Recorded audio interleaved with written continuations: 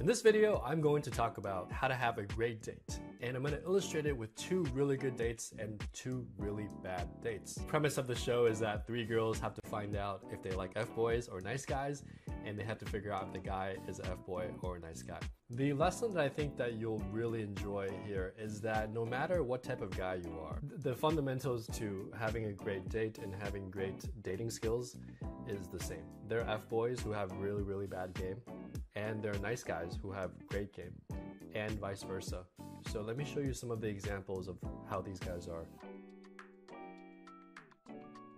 I used to be a club promoter.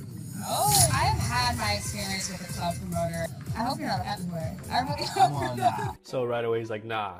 That's exactly what an F-boy says. Nah, I'm not an F-boy. Of course not.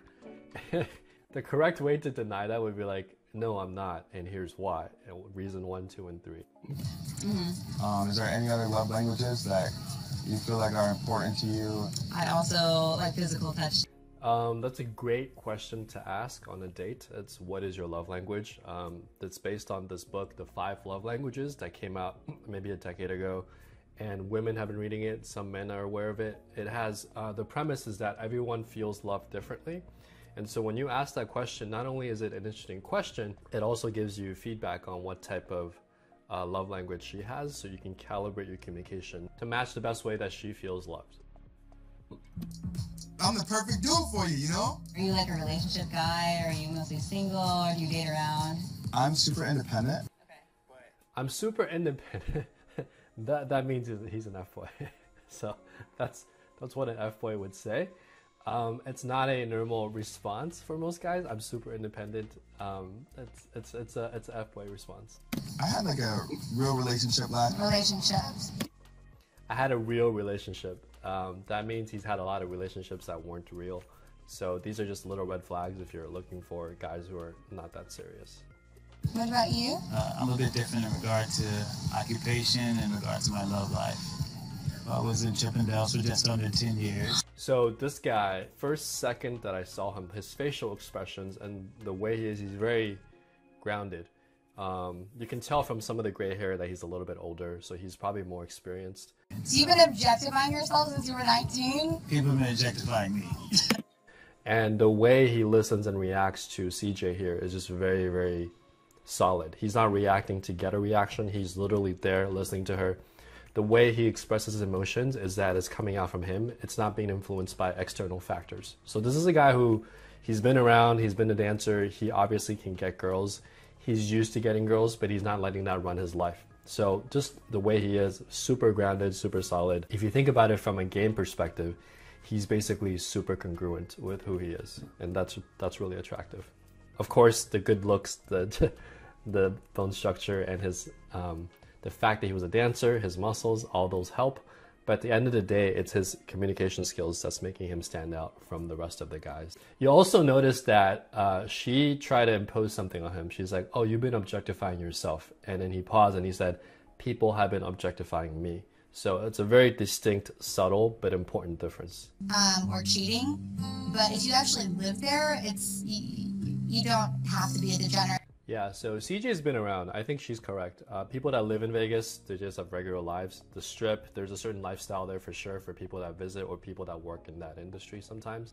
And it is true that I would say probably 90% of club promoters are F-boys. I have yet to meet one who isn't. Maybe one. I think we had one guy friend.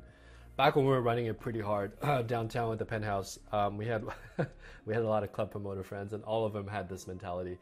You almost have to have that mentality to even survive in that world, because you're constantly hitting up girls, trying to invite them to parties, and you just have to have that mindset where the social velocity is really fast. So there's almost no other way to be a club promoter. Just part of it comes with the gig. There might be exceptions to that. I think I knew one guy, I think Eric, who was a really nice guy. He didn't sleep around.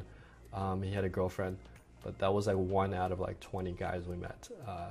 Club promoters. What are your hobbies? I really like going to the gym, spend time with my cat. I would love to go on a date with Sarah. I think me, Sarah, and Nikia. So as soon as I see like talent agent Hollywood on the dating show, I'm like, okay, F-boy. But let's see how he does. Like, we could all go on a date. we could all go on a date. You know, let's have a threesome, foursome, fivesome. This guy's an F-boy for sure. You're kind of the talk of the town. It's not that much about the town. Well, it's more of a humble abode, but I think I'm gonna run for mayor of it one day. So there are guys who are just very witty, and Mark is one of these guys who just, they're good with words, they're good with like coming up with jokes on the spot.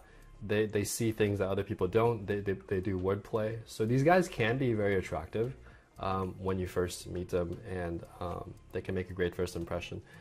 I like that CJ gets him. There are a lot of girls, especially club girls, who guys like that, they start spitting their game, and the girls are just like, huh, I don't understand, because he's too clever for them.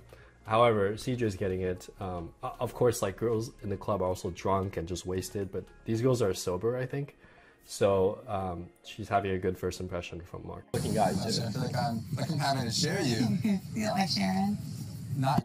Okay, so my boy Casey, this guy I think has like, he's, if I was like 23, back when I was a virgin, clueless, this guy would be like my best friend. I would try to make him my best friend, because he exemplifies everything that I wish to be when I was younger. And I remember when I was younger, in my 20s, I would look for these guys who were just naturally charismatic, who people gravitate towards, and I'd almost want to like be close to them to understand how they do their magic. And so this is a guy who, if I met him in my 20s, I would totally emulate him, follow him, and I think the way he runs his game is very, very smooth. You. Not you, no. Casey's been sweet and cute and fun.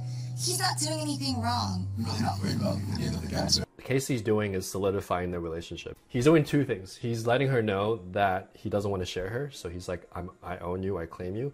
But at the same time, he's like, I'm not too worried about the competition. So it's almost like a contradiction almost, but in a way not. You can feel both emotions. In dating, there's this idea of paradox, which is sometimes you have two ideas that are contradictory. Like, all women sleep around and women are loyal, right? These are two contradictory philosophies. But what you have to understand when it comes to human nature is that you can hold two ideas at the same time, and both of them might be true in different situations. I would work at all. I brought her books and she was like, y'all trying to court me with books? Like, I feel like she doesn't read. Discretion is one of the really big qualities of a guy who actually gets girls. Now, you can be an F-boy, you can be loud, and your reputation might spread far and wide, but girls won't come to you for repeat business, and they won't tell their friends good things about you. You'd be surprised at how extensive the roots are of the gossip tree. People hear stuff. And so you never want to badmouth anyone that you've slept with or dated.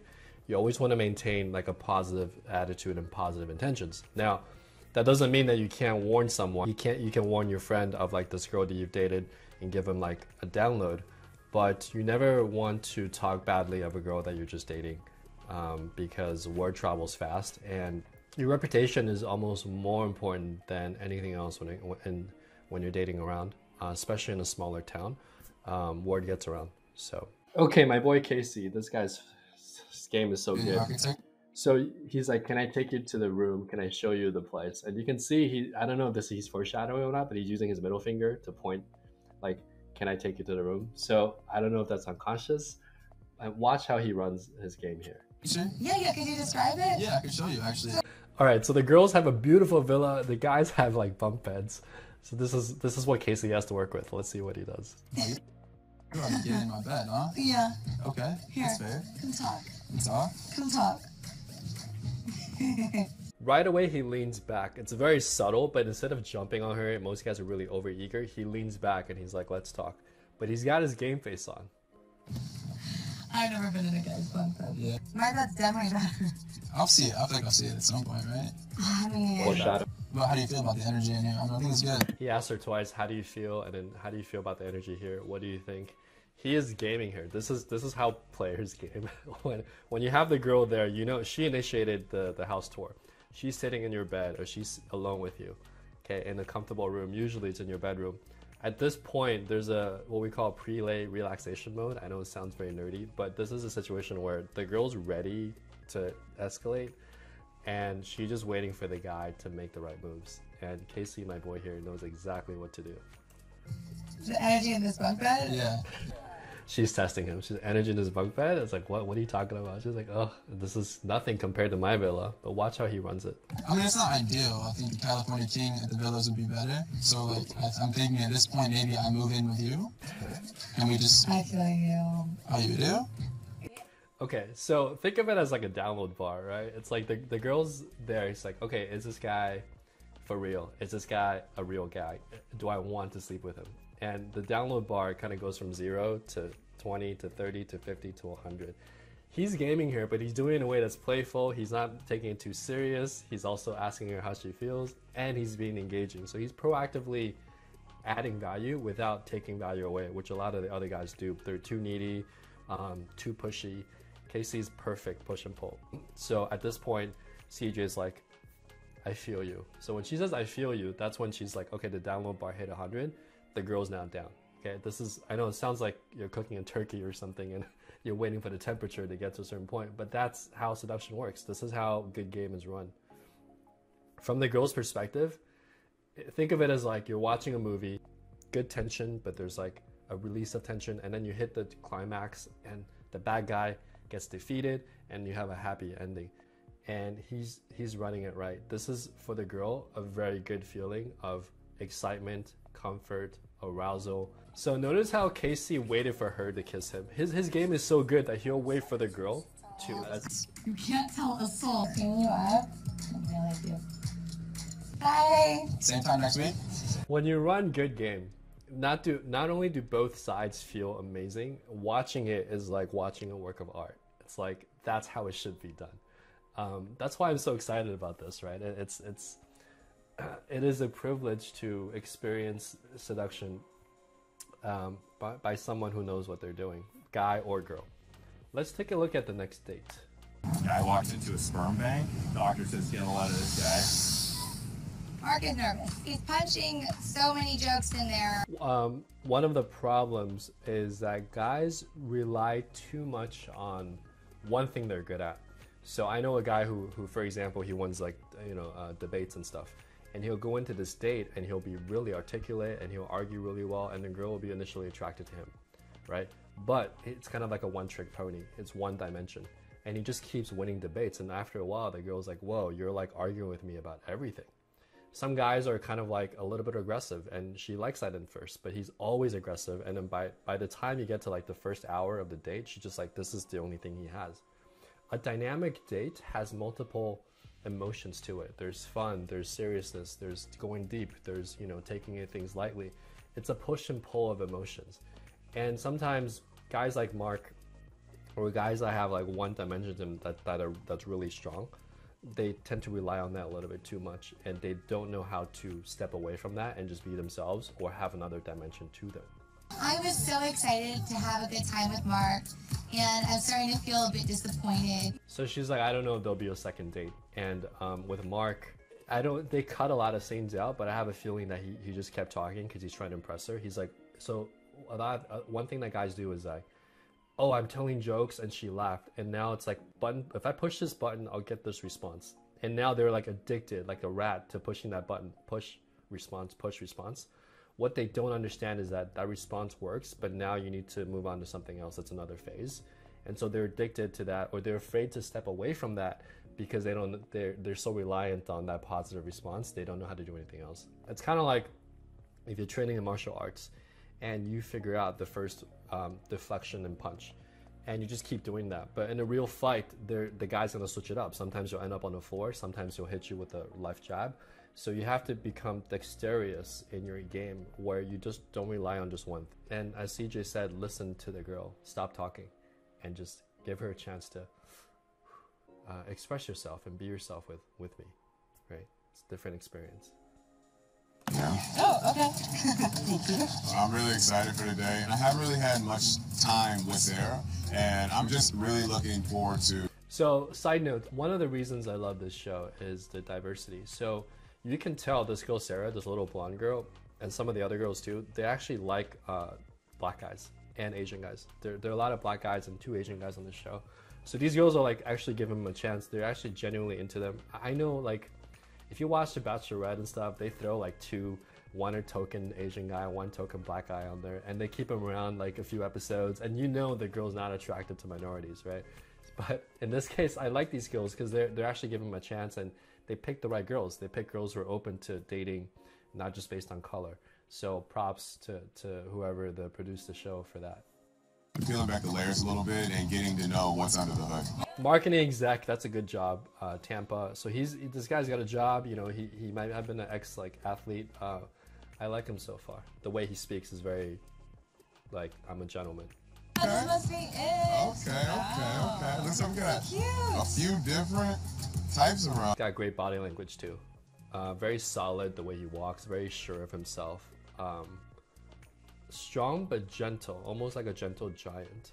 And I think Sarah likes him so far, based on her body language. But let's see. Oh, Look at it. so cute. This will be cool. Just straight up rum. Okay, that's what we call mirroring. So I don't know if it was probably a coincidence, but you go or aha, and you kind of mirror the other person. Mirroring can happen with body language. It can happen with sounds. It can happen with the way, the gaze, the eye contact. You look back and you look at each other like, oh yeah, same expressions. So mirroring is a very powerful way to build a connection with someone. So I'm curious, what made you choose me for the date today? And I'm being totally honest too. I think this is like the most genuine connection that I've had with someone. Great question. What made you come out on a date with me? Why did you pick me? Why did you like my profile?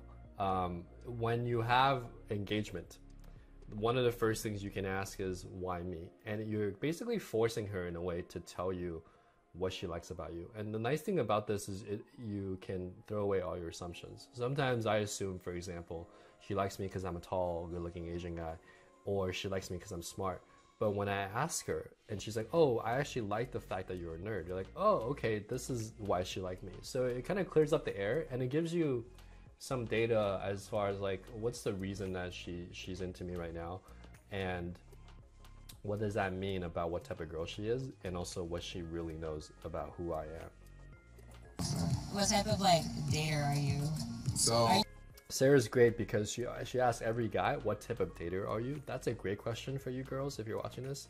A player will give you a response like, oh, I'm very independent, I'm open to something serious, but you know, I'm also like very free. That's the player response. A guy who actually understands what he wants and he wants a relationship, he'll be like, you know, I'm looking for something real. I'm not like super eager to get it, but like it's on my radar. So this is the difference in the response between FBoy and a guy who, you know, he's looking for the right girl. In the DMs, use dating apps. I'm honestly like an in real life kind of guy. Yeah. Like I enjoy going out to and meeting randomly and like just the serendipity of it all. Serendipity was a movie with Kate Beckinsale back in the 90s, I think, early 2000. But the word is interesting. Number one, he's showing off how his vocabulary, but also the word means that you are almost like fated to meet, right? And he also says he's not on dating apps, he's all in person. So everything he's saying, assuming it's true, is painting a picture for her that he is a guy who's offline, who's very like in person, very genuine. And Sarah is a type of girl that actually would probably want that. Okay, she's a very good girl. She's obviously good with like her social media, her makeup, but I would say deep down she's like a small town girl who's, you know, looking for the white picket fence somewhere in the near term future. Acknowledge that she liked my slow approach. It honestly, it made me feel really good. Feels probably a little bit corny, but like marrying my best friend is the objective. Okay, so his type of game is great for girls like Sarah, but not so great for girls who are more like CJ, right? He's maybe a little too boring, but he said two very interesting things. He said, in the past, he rushed in. So this is what we call cliff diver syndrome. You're so like addicted to being loved, or you so crave the love, you dive into the relationship before you're really looking for, you know, the right signals of a long-term relationship and whether it can work or not. And then he said, I'm looking for my best friend. That's a big one too. If you're looking to marry someone long-term, you're looking for a person who, when you have kids or when things don't go well, you're roommates and you need to be best friends. You need to have respect for each other when it's not all sexual and sexy and steamy and on a beautiful island and fun. So he's actually, his values are correct. His game is actually pretty good for a girl like her, but I don't think his game would work if a girl's a little bit more partyish. So he's definitely on the spectrum of like playful, free spirit, type of like anything goes type of game. He's more on the like, I'm looking for the right one, I'm stable, and I'm more like predictable and safe. So he's definitely on the more left side. And then from there, like allowing the romantic to take care of itself, Yeah. so to speak. So I think we just have to like take advantage of the time that we have. Take advantage of the time we have. She wants to move it faster. So she's like, I feel you, I understand you, I actually share your values, but she's probably horny. So she wants to move forward, and she might be also under a time constraint where she has to filter out guys based on the timeline of the show. I'm actually into a nice guy for once, which is really nice. She wants to, that little look right there, when there's like a few moments of silence and she looks at you and she leans in a little bit, she's seeing if there's a kiss. So the right move here would have been to lean in a little bit and see if she moves away. So when you lean in a little bit, she stays there, or she leans in more, she wants you to kiss her. If you lean in a little bit, look at her, and she's kind of like staying there and just looks away, that's not ready. But from what I could tell from her expression there, she was seeing there was some physical connection there as well, in addition to the verbal connection. I can tell both of us are feeling like a little sexual tension, and I wouldn't be mad if Josh made a move on me. She's a little disappointed, but he's being a gentleman, but she's a little disappointed. So I have done this too. Like, I've had girls like literally stand next to my face, look up, kind of like with those bright anime eyes, like, are you gonna kiss me? And I'll be like, well, let's take it slow. Because, you know, look, this guy, I don't know about him, but for me, it's like I'm on my timeline too. Like, I respect your timeline. I want you to have a good time, but I don't want to kiss you if I'm not ready, right? So this is when you're a guy who, you know, you can, if you wanted to run like FBoy game and get girls, you know you can do it, and you're pulling that back and you're like, I want to be true to who I am and really follow my timeline, you should follow your own timeline. Now, obviously, this is a competition, but there's a give and take as far as kind of a dance, right? Like how much do I have my own timeline versus what does she want, and what is the compromise here as far as the dance goes. But I thought this was a great date. Cool. She wanted to kiss me. I did want to give you a kiss. Oh, this is later on. Yeah, that's okay. Okay, so the guy's smart. So he realized, like, wait, maybe the kiss was there. So he sensed it, and maybe the competition was starting to step in.